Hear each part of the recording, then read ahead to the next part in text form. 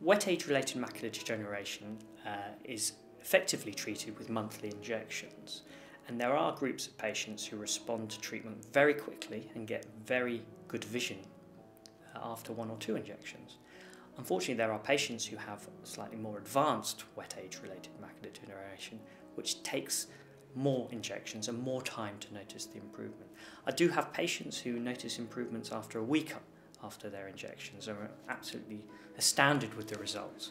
But it's achieving a long-term solution with regular injections to ensure that they don't develop any recurrence of their AMD.